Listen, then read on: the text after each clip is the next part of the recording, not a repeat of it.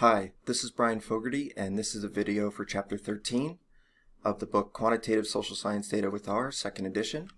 So in this video, we're going to look at something called the independence of irrelevant alternatives, or IIA. So multinomial logit assumes IIA. What this means is that the ratio of the outcome probabilities, so the probability of someone choosing a specific outcome of two alternatives, or like the probability of choosing between two alternatives, is not affected or is independent of either removing or adding another alternative. And so I try to give two examples. One I think is really clear. I tried to be clear. We'll see. See if you think it's clear in the chapter, where it's sort of like a decision theory kind of setup about choosing between things. The problem here is that we're talking about probabilities, and they're a little trickier. So multinomial logit assumes IIA, and this allows for much simpler estimation to occur. The problem is that we often violate IIA. When this happens, we can't trust the results. So multinomial probit, which we'll look at in the next video, doesn't assume IIA, which is great. The problem is that the estimation of multinomial probit is fairly difficult. And so I include a quote from a book from the late 90s saying, this is great, but no one has a computer, a desktop computer, laptop, whatever, that can actually get the estimate. I mean, so that's changed, obviously, as computers become faster, but it's still very sort of tricky. So what people do is usually people just use multinomial logit and either don't test or don't care about IIA, for better or worse. All right, so let's do a example here of testing for it. It's somewhat involved. What we're going to do is we're going to estimate two models.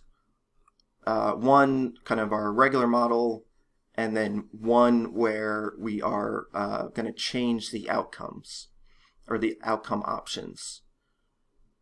Okay, so for this we're going to use the mlogit package and the mlogit function. So let's first load that. So library mlogit. All right. Now what we're going to do is we are going to specify our data structure. So this is a little weird. This is why I was saying that mlogit is not as straightforward as multinom function. We need to specify what our data looks like. Okay, the reason why is because mlogit, because it's flexible, it allows us to include our sort of standard variables that we've been using this whole time, which are known as case-specific, meaning that each observation has one row, right? One value for each variable. But it also allows for alternative-specific, where a observation can have multiple values for each outcome. Or sorry, for the outcome variable. So there's a different value corresponding to the different outcome category. Some fields, alternative specific data is available. A lot of fields it's not.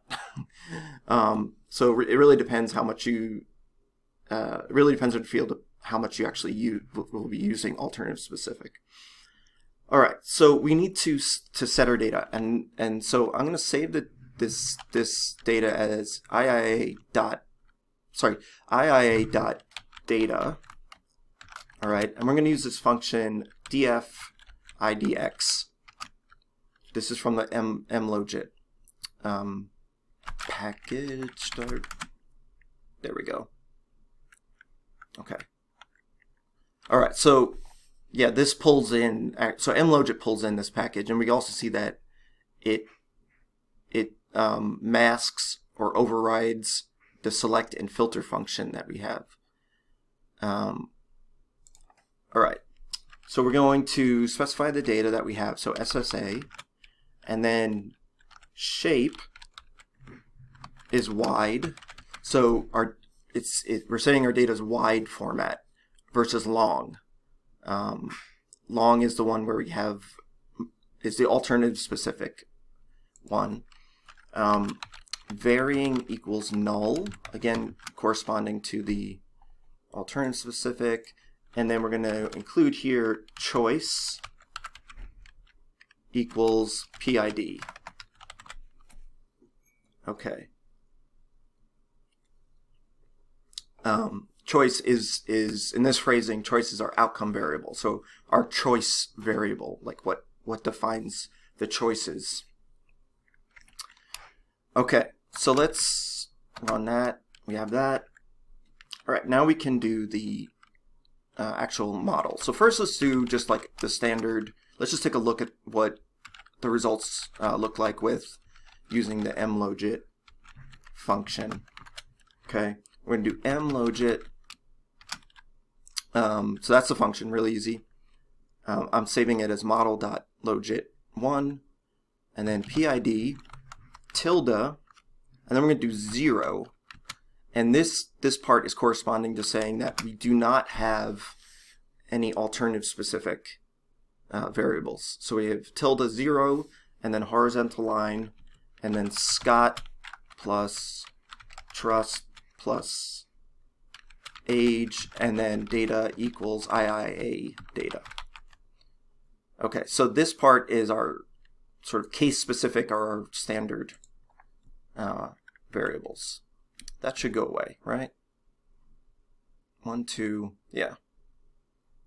That should go away. What am I missing? All right, it does. Okay, here are the results. I'm going to pull this up so we can see it a little better. Okay, so the nice thing about this is that the information it gives you, the mlogit function's information, is much fuller and clearer about what's happening. Much better than multinom. One, it gives us sort of the frequencies of the choices, and then the output here for the regression is much more similar to what we're used to, right? Where we have the redundant information and we have our favorite stars. Okay, we can look closer, but we'll find that the results are the same as the ones from multinom. One thing I just want to point out, which I had mentioned in a previous video. Come on, I'm trying to highlight it. It's not really letting me highlight it. This McFadden R-squared, this is a pseudo R-squared measure. This is just one of them.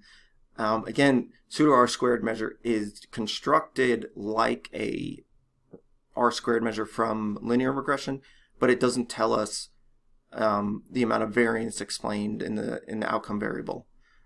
So I hate looking at them, but I know it's a little confusing down there. Okay, I'm going to pull this back. All right, and we're going to carry out the IIA test. So we're going to use something known as the Hausman-McFadden test.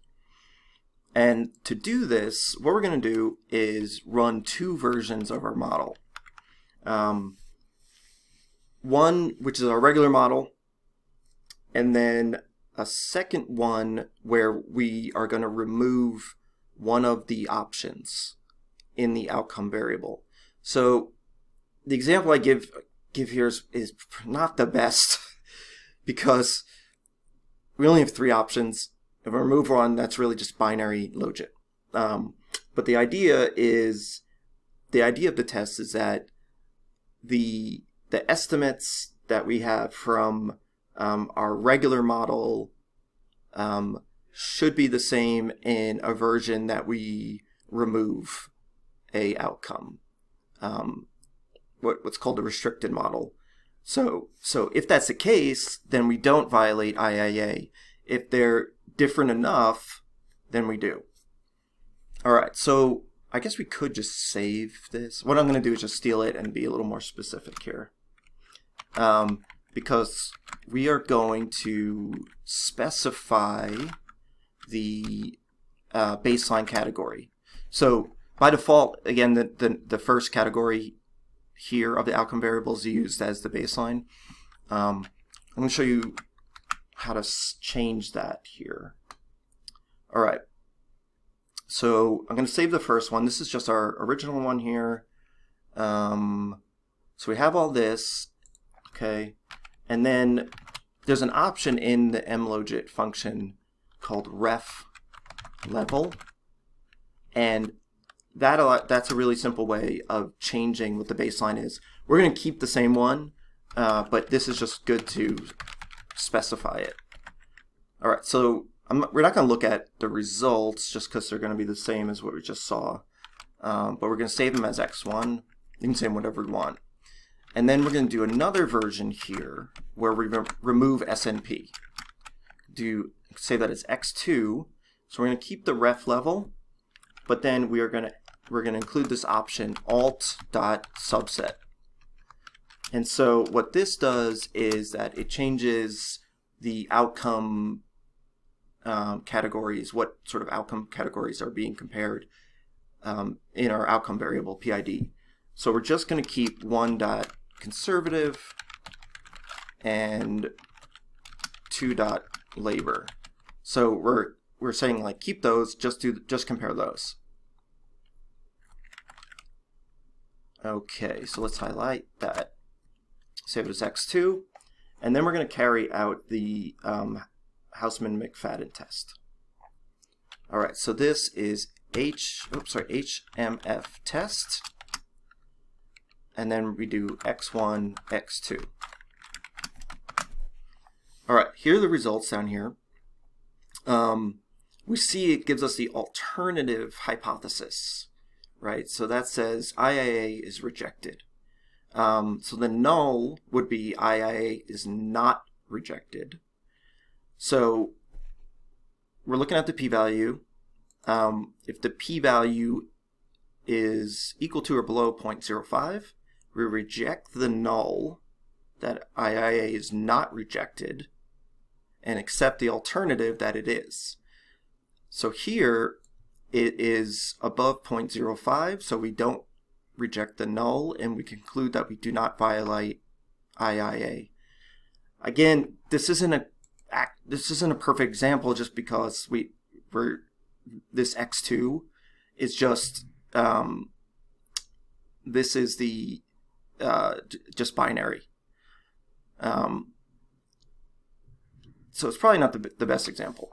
Okay, so since we didn't violate IIA, we would be fine using multinomial logit. If we do violate IIA, then we should use multinomial probit if we can. You'll see why, if we can.